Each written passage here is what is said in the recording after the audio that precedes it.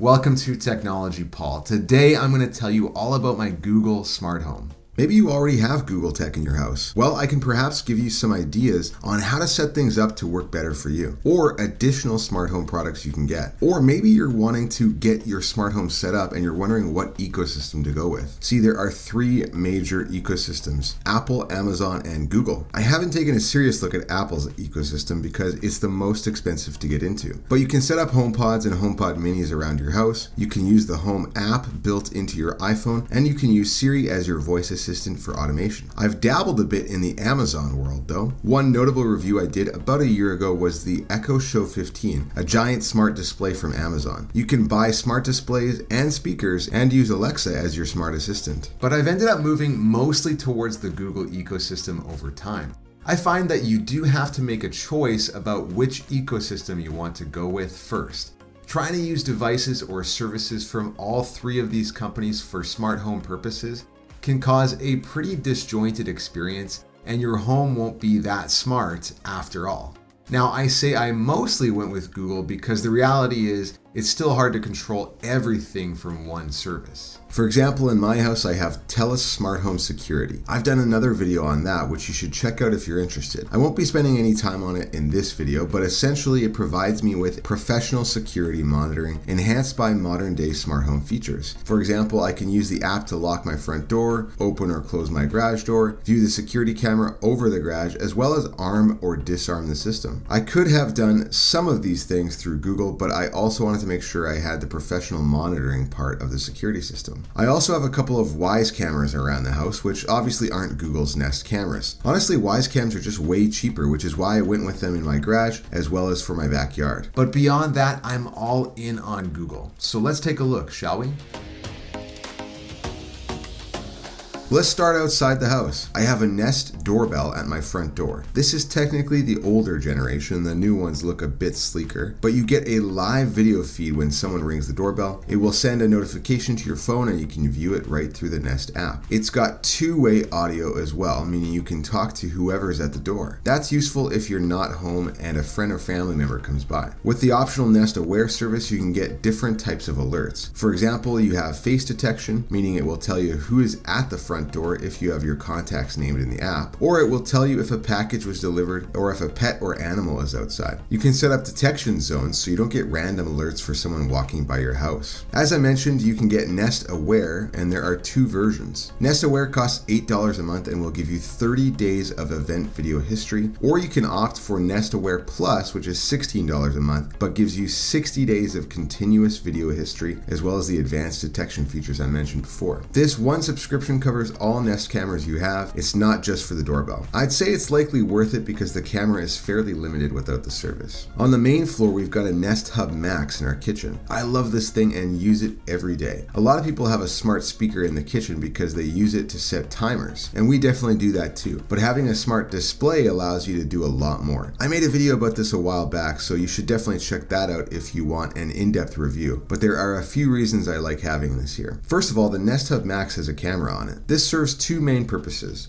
On the one hand, you can do video calls on it through Google Meet or Duo or whatever the service is called today. That's nice, but not something I use very often. It does serve as an additional Nest camera though, so when you're not home, you can check on your house. You can even set up person or motion detection just like you can with the doorbell cam. If you want to skip using the keyword to get its attention, you can set up Look to Talk, which means if you look right at it, it will be listening for your prompt without saying, "Hey G." The Max also gives you a pretty big screen at 10 inches. This thing is awesome for entertainment purposes. And yeah, while I'm cooking, I like to throw something on Netflix or YouTube. It's a great way to catch up on your show while getting your chores done. If someone comes in and rings the Nest doorbell, well, it pops up the preview right there and allows for two-way voice communication just like you can do from your phone. Plus, when dinner is ready, you can use the broadcast feature to call everyone to the table. Broadcast will send your voice message to every display and speaker in the house and is incredibly useful. If you look over by the stairs, I've got the Nest Learning Thermostat. thermostat. There are two versions you can buy on the Google store, the learning model and the regular one. And let me just say right now, I should have gotten the regular model, which is cheaper. I don't use the learning features at all. It's supposed to be intelligently paying attention to your schedule, your coming and going, and designing a temperature schedule automatically. I never got good results with that, so I just locked it into a schedule the same as most other thermostats can do. The nice thing about the Nest thermostat is that you can adjust it from the Nest app or any display or speaker around the house. Above that, we have a Nest smoke and CO monitor and alarm. We have one on the main floor, and I just put one in the basement. Our old smoke detector downstairs stopped working, so the time was right to switch it out. It's pretty easy to install and set up. I have another old school smoke detector upstairs, which I'm looking to swap out soon too. There's nothing too crazy about these other than they do smoke and carbon monoxide detection in one unit. Plus, it has a night light on it. If you're walking around at night, it will light the way. It runs a monthly test too, and even does audio tests so you know it's still working. From the Nest app, you can see that it's detecting everything to be normal. Then I've got a slew of other Google Assistant speakers around the house. Upstairs in our bonus room, we have a Nest Mini, as well as in our son's bedroom, and in the master bedroom, we have a Nest Hub display. Not the Max, just the smaller one. In the bedrooms, we use Hue lights, which of course link up with Google, so you can say, hey G, turn off the lights. Could I get out of bed and turn the lights off? Yeah.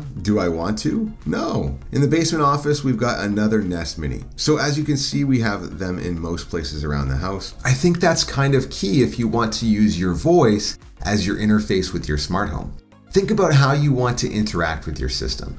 Do you want to grab your phone every time you want it to do something? Probably not. These Nest Minis are relatively cheap, so it's not too bad to pick up a bunch of them. In fact, we're not quite done because I also have Nest Wi-Fi. Not only do these Wi-Fi points pump out pretty good mesh Wi-Fi, but they also serve as a Google Assistant. So I've got this thing in our workout room, which is technically a spare bedroom that's been somewhat converted. I did a video on Nest Wi-Fi as well if you want to learn more about it. And all this is brought together by the Google Home app. Not only do all the Google products plug into the app, but most third-party systems integrate as well, which allows you to use Google to control your lights, locks, irrigation systems, or anything else you can think of. As long as you're buying products that have the Works with Google Home certification, you should be able to make it work. From the Home app, you can use quick actions to control your lights around the house. If you have music or media playing anywhere, you can control that too. You can also get the music to play on multiple speakers around the house for a full home audio experience. This is no Sonos, but it's still pretty cool. I can control my thermostat from here or even view the Nest cameras. And then you can also browse by room to view all the devices in each area. Things like lights, TVs, displays, speakers, and everything else. One of the great features of the app is routines. You can set up custom routines that string together different automation. So for example, I have a bedtime routine. If I say good night, you can see the actions here are to turn off a bunch of lights, set the speaker's volume to a lower volume, and play sleep sounds. I've got another routine for good morning where the display will adjust the volume and tell me a bunch of things like the weather, my calendar for the day, and reminders, as well as give me the top stories from the news. So you can see Google's got a pretty good smart home system. And again, you have to go all in on the ecosystem. You can't really have a mix of Google, Amazon, and Apple speakers that don't work very well together. Well, you could, but then it ends up being a huge hassle because you're having to work within 3 smart home apps, connecting all your various devices to multiple ecosystems. As much as you may know I'm an Apple fan, I think Google's smart home system is a bit more accessible overall, and honestly, it works well. I haven't really had too many issues since I started building my Google smart home. But what do you think? Have you started building your smart home?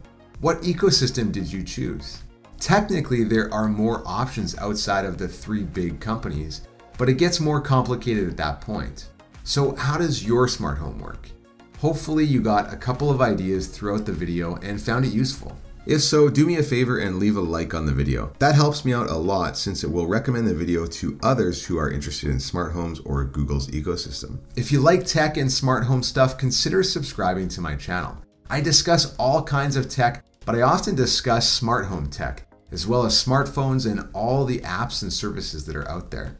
You can also follow me on Twitter at technology_Paul. And then if you want even more, you should sign up for my monthly newsletter, The Digital Dispatch with Technology Paul. It's a monthly recap that shares some of my best videos with you, as well as some of my latest blog posts, and even gives you a preview of what's coming up on my channel. Plus, I like to curate other tech news that I find interesting, but don't get a chance to discuss on the channel. And there's one more great benefit. My newsletter subscribers get access to exclusive content. I've already shared a private spreadsheet with all the available cellular plans in Canada in one place. A resource I keep up to date so folks always know what's going on in the market for pricing. And I've got more exciting stuff on the way exclusively for newsletter subscribers. To sign up for that, just follow the link in the description.